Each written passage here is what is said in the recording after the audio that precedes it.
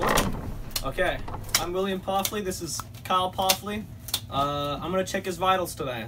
There's gonna be 2 vitals I'm checking. I'm gonna check his pupils, and I'm gonna be checking his carotid pulse.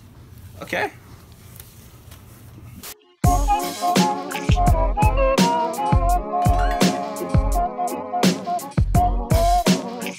Okay, Kyle. So that was 12 beats. Okay. That's terrible. Hold up. Is it terrible? Well, let's do the math. Well, 6 times 12 is 72, so that gives us 72 beats per minute. The average 16-year-old male's heart rate beats around 80 beats per minute. Now let's find the percentage of that. 80 divided by 72 equals 1.11. So I know it's around 11%, meaning that Kyle's heart rate is actually 11% lower than the actual normal amount. That's actually pretty good. So, cameraman, you were wrong. Kids in Ethiopia get food. No, what are you doing with that thing near my eye? He's measuring your pupils. It's okay. Okay, He don't puts stab me. threatens him on camera. You know this is for my school, right? Okay. Now when you're testing for pupil dilation, a lot of times you use a flashlight and you shine it in one eye.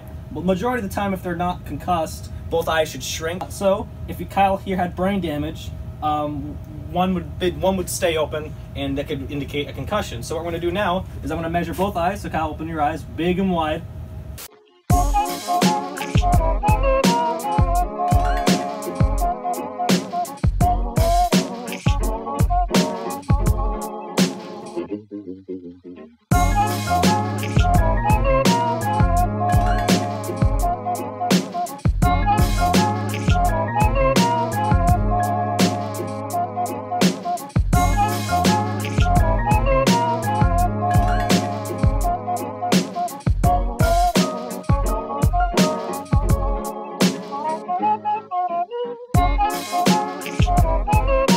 Yeah.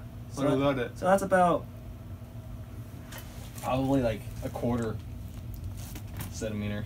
I got a fun fact. Did you know that when you shine a light in someone's eye, it's hard to see? I just got your vitals regarding your pupils, and then I'm going to do some math on this screen right here. As we know, pupils are round. They are also circles. For this situation, we'll use this right here. This is how to get the area of a circle. Now first, we need radius, not diameter. So let's cut that diameter in half, which will give us the radius of the shape. Now we're left with this. A equals pi times 1.5 to the power of 2. Alrighty-o, it's bed mass time. So let's start with the brackets. There's no brackets, so we're good there. So now it's back to exponents. Well, we have an exponent, so 1.5 to the power of 2 is 2.25. Now let's multiply, since that's next down on the list, which is pi times 2.25.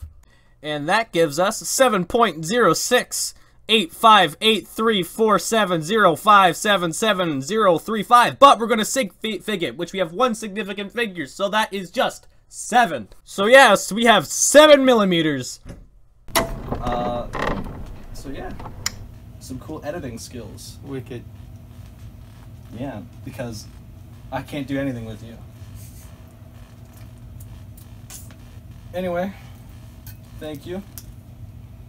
What the fuck are you doing? And that's everything. Tweaker.